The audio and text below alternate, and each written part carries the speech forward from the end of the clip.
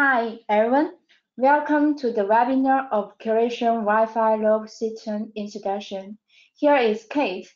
Hope you can enjoy this time with us. Before we start today's operation, please allow me to show some tips about this webinar.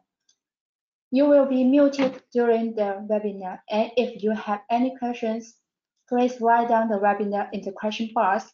The webinar will be recorded and you can download it from our website. Besides, we will turn off the monitor to have a good experience. So now let's get to today's topic.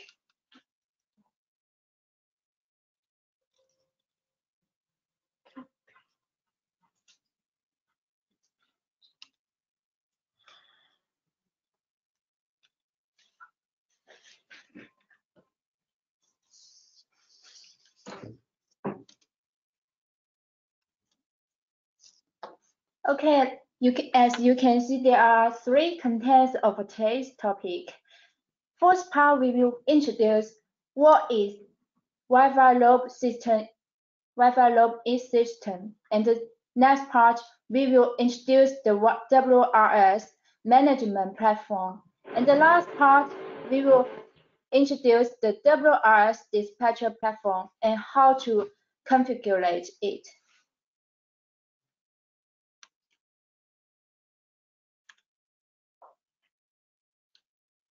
The fourth part is Wi-Fi RoIP system introduction. At first, I'd like to introduce what is WRS. WRS means Wi-Fi Radio over International Protocol System, which can achieve the transmission of voice signals carried by wireless signals over Internet Protocol networks, and with the RoIP technology. The WRS can provide PTT service within the coverage of a LAN by connecting to POC terminals, such as T16 and T165, and so on, through a Wi-Fi router, without the limit of communication distance. At the meanwhile, there is a dispatcher software that is provided to management the WRS and POC terminals. Here are the features of WRS. For example, it is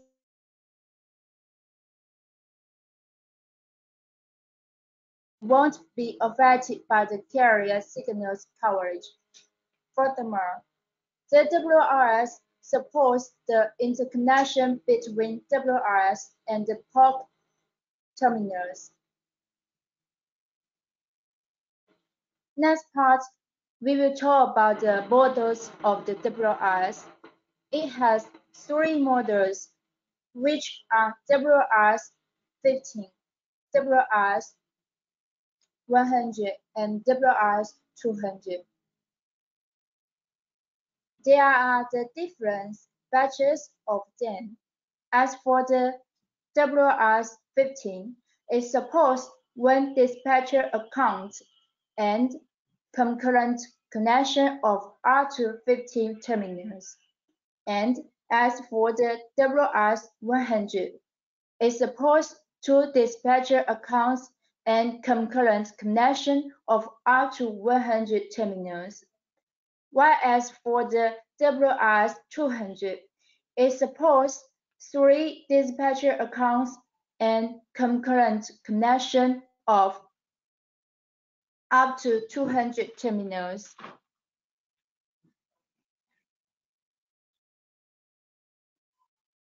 Next part, I'd like to introduce the WRS platform and the WRS dispatcher platform.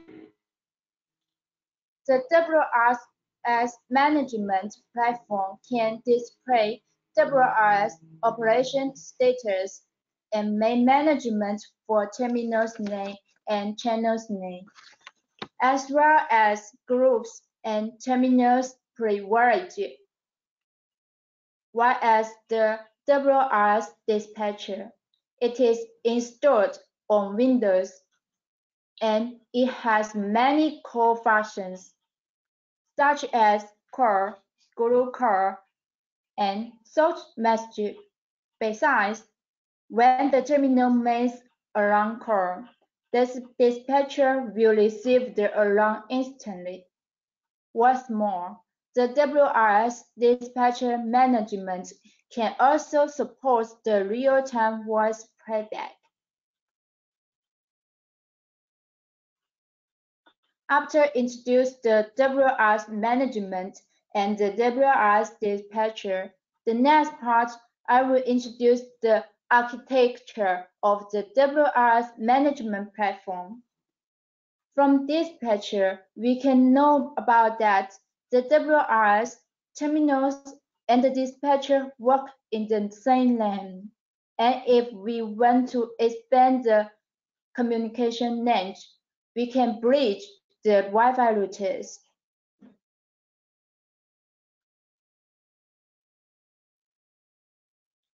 Dispatcher is the architecture of the WRS management platform, and we can know about how the WRS works with the POC network management system in dispatcher.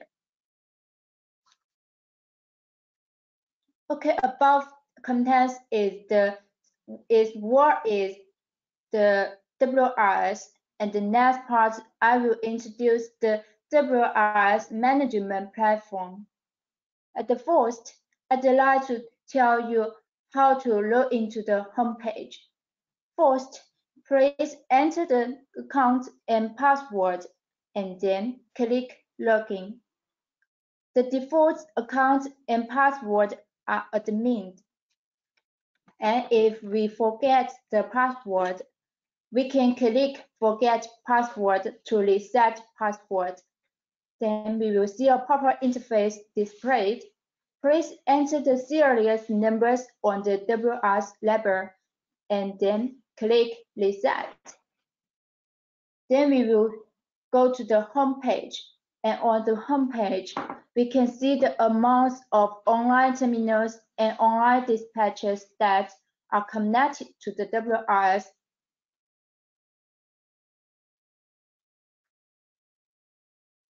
Next part is the terminal management.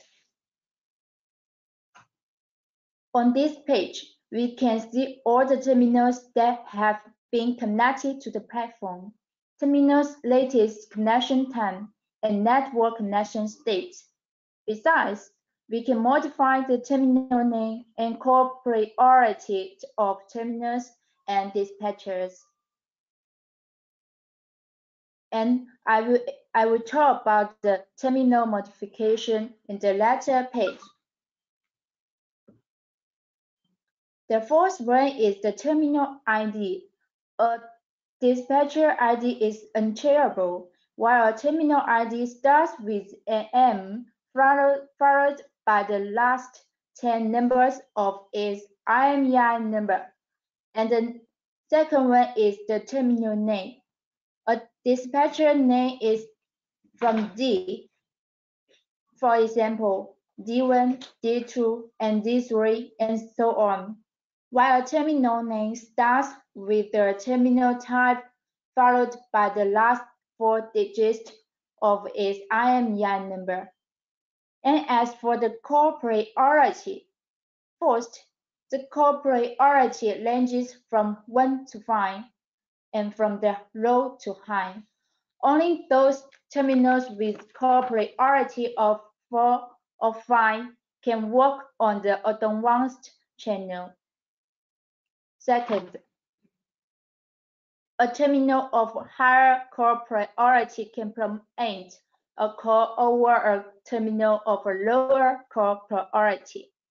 And by default, the call priority of a dispatcher is 5, and the call priority of a terminal is 1. And as for the online status, the network connection state of a terminal is refreshed in 1 minute. When a terminal gets offline, its network connection state will be refreshed to offline about 1 minute later. And if we want to modify the terminal information, please click Modified in the line of the terminal. And we need to notice that a terminal name can contain up to 20 batches, and after modification, the new name will take effort in about 1 minute. Next part, we will talk about the channel management. Channel management will display amounts of online terminals on all channels except channel setting. Besides, it supports setting high priority for all channels. And channel 14 and channel 15 is high priority channels by default, and we can set channels up to 16 channels. The channels 1 to 15 are preset channels for normal voice communication, and the channel 16 is used for emergency only. And the difference of the normal channel and the emergency channel is the voice data. On a normal channel, voice data from terminals is encrypted and transmitted through the WRs to achieve stable communication. And on the emergency channel, voice data from terminals is not transmitted through the WRS, and the high speed and secure communication cannot be secure. And under the situation of power outage or breakdown of the WRS, terminals can communicate on this channel. And if we want to modify the channel parameters, first, please click Modify in the line of the channel, and we will see a dialog box displayed below. We can modify the channel name and select the channel level. Here I will introduce what is the basal level and the advanced level. If we choose the level of basal, the core priority of a terminal is 1 to 5, and if we select advanced, the core priority of a terminal is 4 or 5. Here are some tips about channel parameters modification. After we modify a channel name, it will take effort in about 1 minute. And please don't forget that channel setting cannot be modified. The next part is the network extension.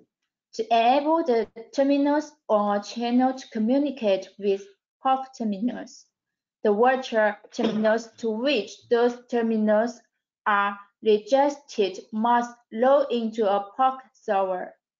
To achieve this, please tick the column of the connection POC. In case of unuseful login, please follow the instruction messages.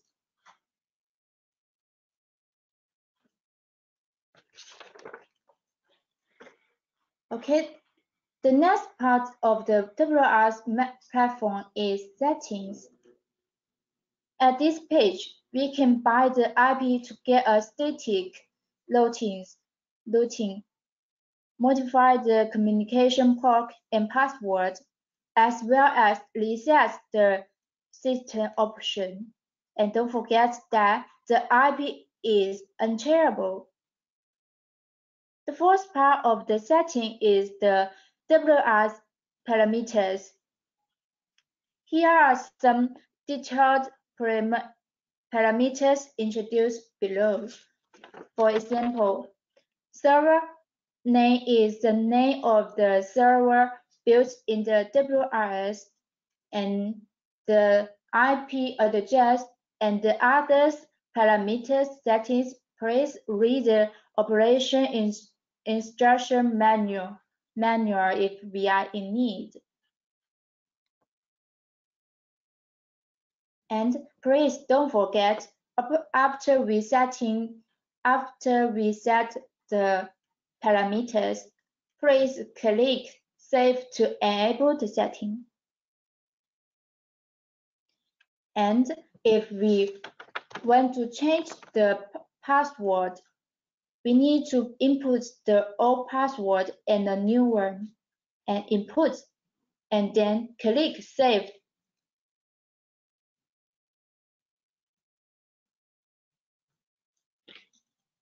And we can also click the reset icon to reset the WRS. The following information will be reset.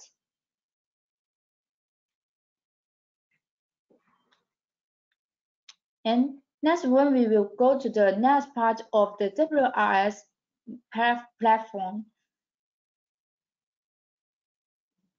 This is the About page. We can see the model and the serial number of the WRS machine, and we can download the dispatcher software and operation manual from here.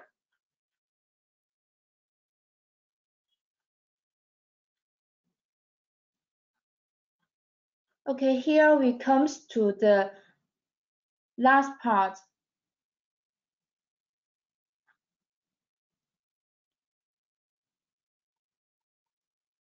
The last part is the WRS dispatcher platform. First, I'd like to introduce how to log into the homepage. First, we need to select the dispatcher account and enter the IP address and TCP port of the Wi-Fi RoIP system, and then click Login to go to the homepage. Or we can click Setting to go to the configuration page. And the fourth part of the dispatcher platform is PTT function. Here are many functions. Here are many core functions here.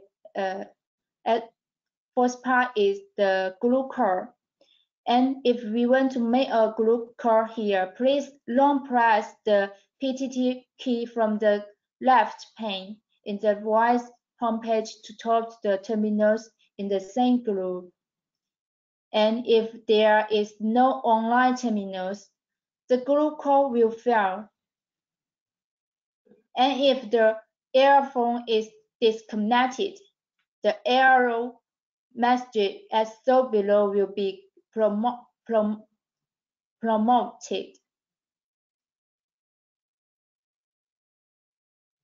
And if we want to make an individual call here, please click a terminal from the member list.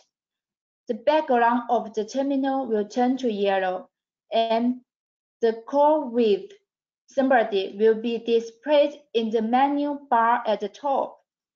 And if we want to cancel the if we want to cancel the call, please click the terminal again. And if we want to make a temporary group, please tick one or more terminals from the tree view in the left pane and click the Add card to the right of the menu.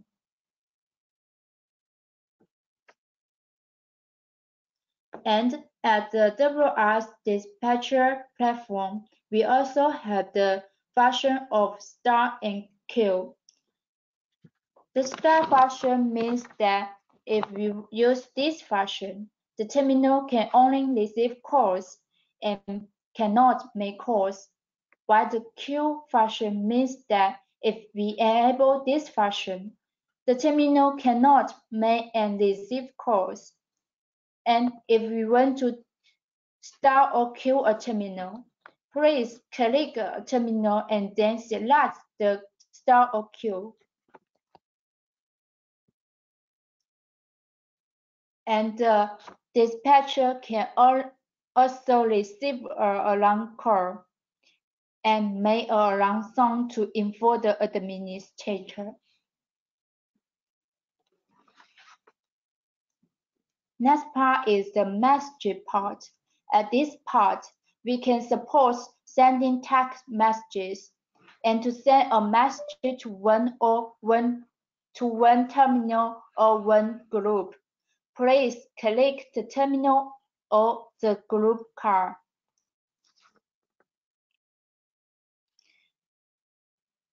And the dispatcher can also support playback real voice records from auto terminals.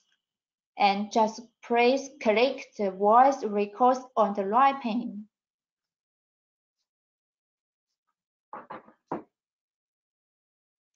Here is the log management. We can view operation log and alarm log, as well as export log in Excel file.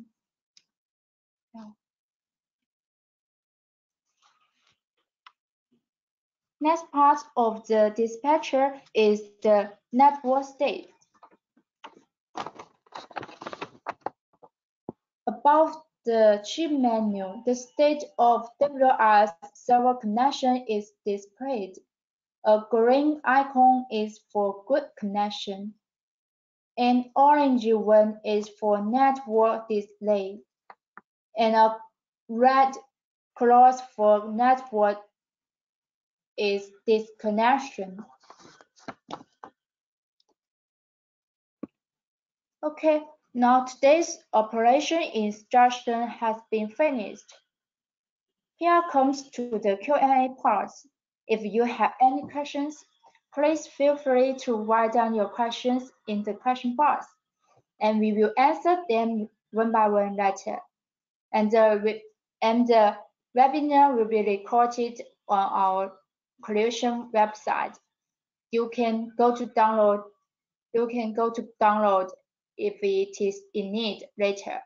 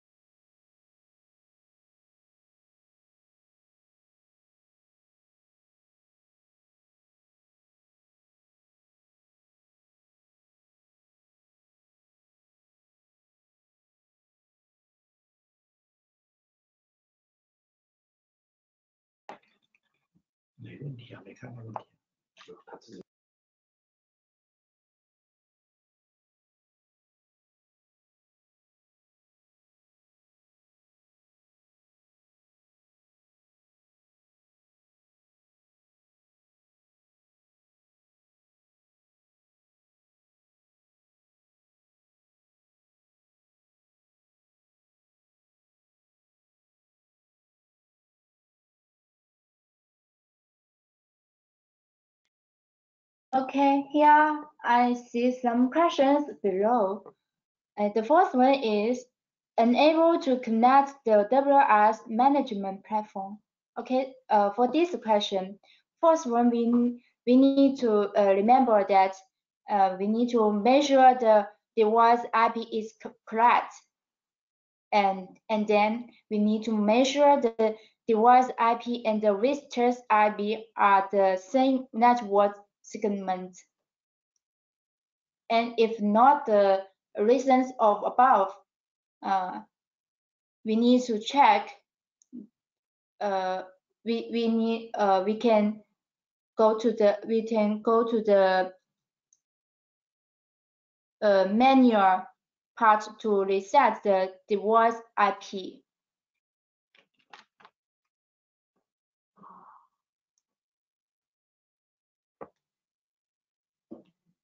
And here are the second one question.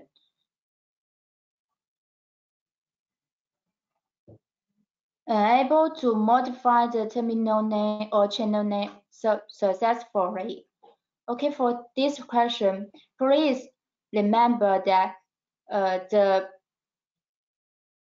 WRS platform management will take effort in about 1 minute. Please wait for the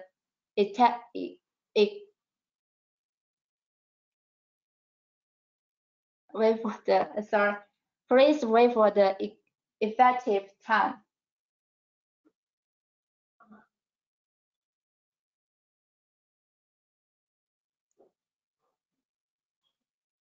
Okay, today our introduction has been finished. Thank you for listening. Hope you have a good day. Bye bye.